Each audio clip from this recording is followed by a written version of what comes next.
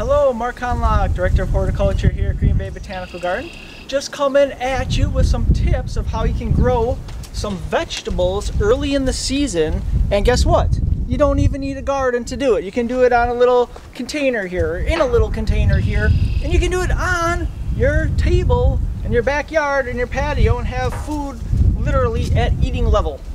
So a couple of things to think about is in a container like this, you can grow a lot of plants, and the first thing you can do in the early part of the season is grow things like lettuce, radishes, different greens such as arugula here, and it's really easy to do, you know, because these guys can take a little bit of cold temperatures. So, and if you look at the back of the pack, it'll tell you usually, well, not usually, always, like how many days it takes for it, you know, to be harvestable. So a lot of these guys, when you look, it can be like, you know, 20, 30 days. So it's a really fast crop cycle, something you can do here before you plant your normal garden. So take a look at the seeds. Almost all little seeds like radishes and lettuce and everything else, you plant about, you know, 2-3 times deep as they are wide. So since these guys are so small, you can kind of just sprinkle them here. I'm getting a little bit crazy. I would like to have done it a little bit, you know, further apart. But the beautiful thing is you can just weed these guys out and eat them as they're little greens.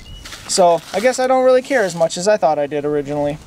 So I just sprinkle some of my arugula seed or my lettuce seed or my radish seed in a container like this. And then what I would do is kind of press them in a little bit and cover them up with some of the other soil here. And then the one thing I have to do is make sure I water them in, because the seeds need to take in moisture in order to start growing. So I'll give them a little drink of water here, but I don't need to put too much water because they're just on the top part of the soil surface here. So I give them a little drink of water, and then what I would want to do is just water this every time the top dries out. So because it's in a container and in a clay pot, that might happen a bit frequently.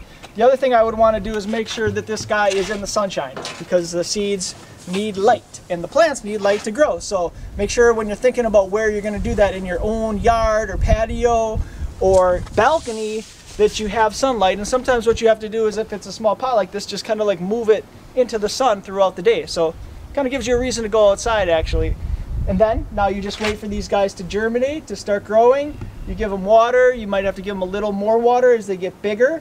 And then within 20-30 days, you'll have something to harvest, either lettuce or the arugula that you can pick out and make a salad with or add to a sandwich or something like that, or the radishes, you know, you can pick out and eat those guys.